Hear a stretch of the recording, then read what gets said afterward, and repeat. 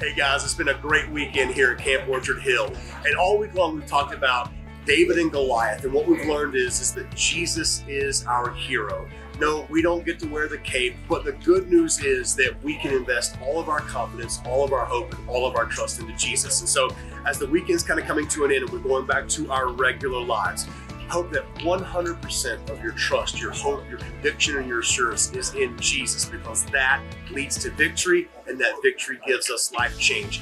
Have a great weekend, travel safely, and we'll see you right back here next year for Band of Brothers. Peace.